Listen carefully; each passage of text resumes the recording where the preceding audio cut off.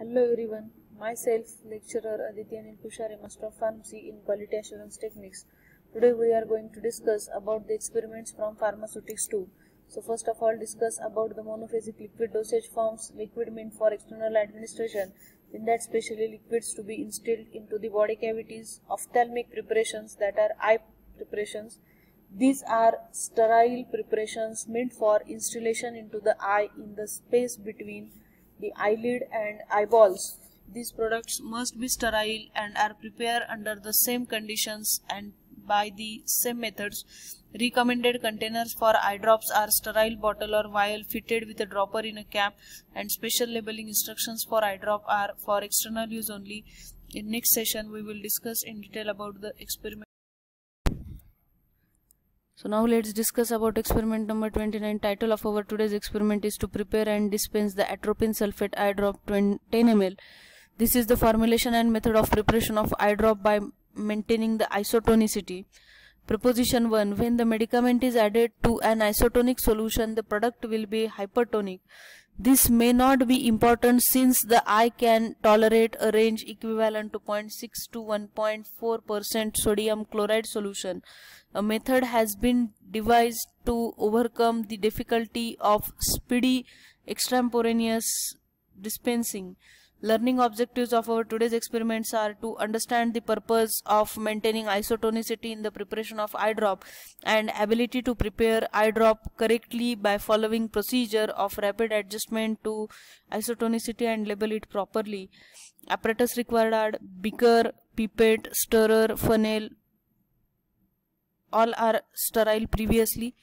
Factor calculated as quantity required upon quantity given, that is equal to 10 upon 100 is equal to 0.1.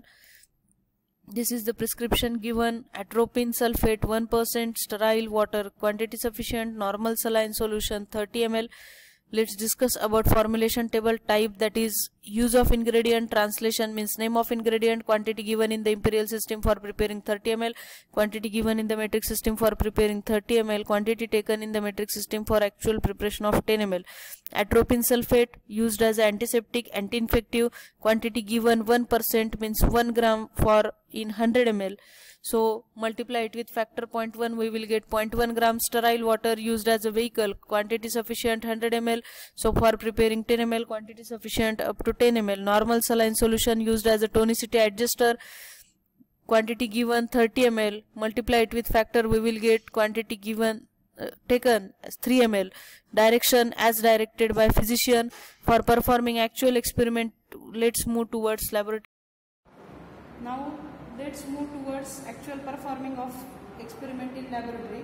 So we have, this is sodium chloride, from which we will already prepare this normal saline solution, and this is atropine sulphate, which is API in this particular experiment, and this is the water, sterile water. So first of all we are going to add, this is previously weighed atropine sulphate. We are going to add this atropine sulphate into this normal saline solution which is previously prepared from this sodium chloride.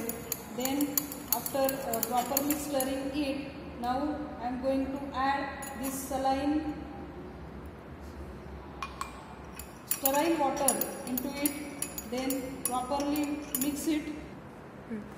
So now I will transfer it into measuring cylinder for volume makeup, and after making the volume up to 10 ml, then we will transfer it into this proper eye drop bottle, and after that we will proceed for labeling part.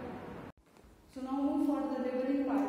So as the labeling of formulation eye drop 10 ml, for ABC means name of patient, register number, that is XYZ number given in the register, dispensed by PQR means the name of pharmacist, date September 2020, that is the manufacturing date, storage condition, store in a cool and dark place, shake well before use. Then another direction for external use only, used as directed by physician. Also the one more directions for the eye drop, that is used within the 1 month after opening the container, and if any irritation persists, that patient may can visit to doctor.